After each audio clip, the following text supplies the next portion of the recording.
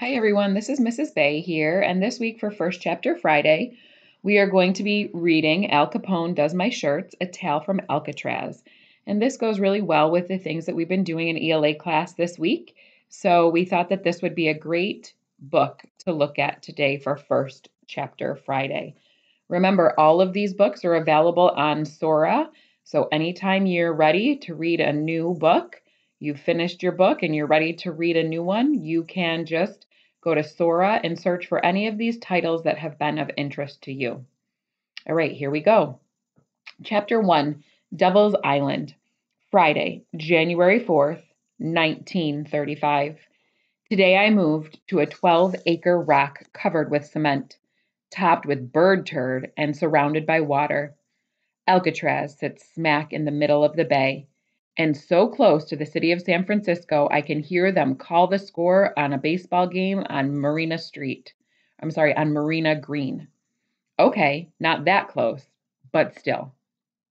I'm not the only kid who lives here. There's my sister, Natalie, except she doesn't count. And there are 23 other kids who live on the island because their dads work as guards or cooks or doctors or electricians for the prison like my dad does.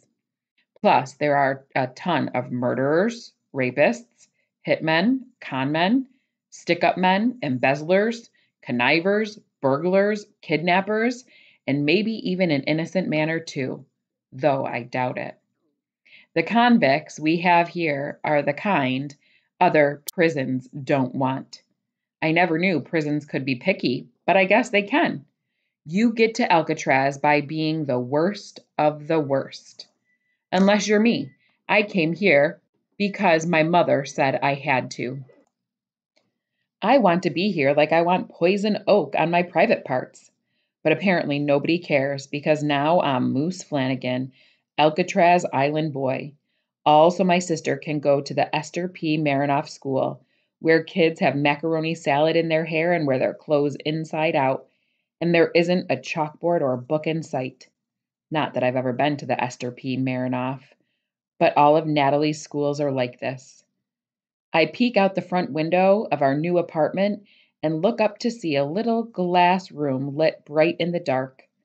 This is the dock guard tower, a popcorn stand on stilts, where somebody's dad sits with enough firepower to blow us all to smithereens. The only guns on the island are up high in the towers or in the catwalks, because one flick of the wrist and a gun carried by a guard is a gun carried by a criminal. The keys to all the boats are kept up for the same reason. They even have a crapper in each tower so the guards don't have to come down to take a leak. Besides the guard tower, there's water all around, black and shiny like tar. A full moon cuts a white path across the bay while the wind blows, making something creak and a buoy clang in the distance. My dad is out there too. He has guard duty in another tower somewhere on the island. My dad's an electrician, for Pete's sake. What's he doing playing prison guard? My mom is in her room unpacking, and Natalie sitting on the kitchen floor, running her hands through her button box.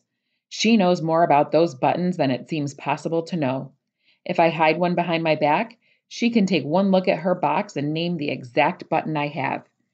Nat, you okay? I sit down on the floor next to her. Moose and Natalie go on a train. Moose and Natalie eat meatloaf sandwiches. Moose and Natalie look out the window. Yeah, we all did that. And now we're here with some swell fellows like Al Capone and Machine Gun Kelly.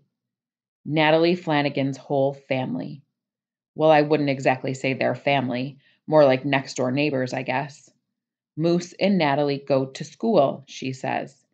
Yup, but not the same school, remember? You're going to this nice place called Esther P. Marinoff. I try to sound sincere. Nice place, she repeats, stacking one button on top of another. I've never been good at fooling Natalie. She knows me too well. When I was 5, I was kind of a runt. Smallest kid of all my cousins, shortest kid in my kindergarten class, and on my block too. Back then, people called me by my real name, Matthew. Natalie was the first to call me Moose. I swear I started growing to fit the name that very day. Now I'm 5 foot 11 and a half inches and as tall as my mom and 2 good inches taller than my dad. My father tells people I've grown so much, he's going to put my supper into pickle jars and sell it under the name Incredible Growth Formula. I think about going in my room now, but it smells like the inside of an old lunch bag in there. My bed's a squeaky old army cot. When I sit down, it sounds like dozens of mice are dying an ugly death. There's no phonograph in this apartment, no washing machine, no phone. There's a radio cabinet, but someone yanked the workings out. Who gutted the radio anyway? They don't let criminals in here, do they? So I'm a little jumpy, but anybody would be. Even the silence here is strange. It's quiet, like something you can't hear is happening. I think about telling my best friend Pete about this place. It's the Devil's Island. Do, do, do, Pete would say in a deep, spooky voice like they do on the radio. Devil's Island, do, do, do. I whisper just like Pete. But without him, it doesn't seem funny. Not funny at all. Okay, that's it. I'm sleeping with my clothes on. Who wants to face a convicted felon in your pajamas? And as chapter 2 starts, Errand Boy, we begin to learn a little bit more about what life is like for this young boy and his family on the island of Alcatraz, where it is the prison for the worst of the worst.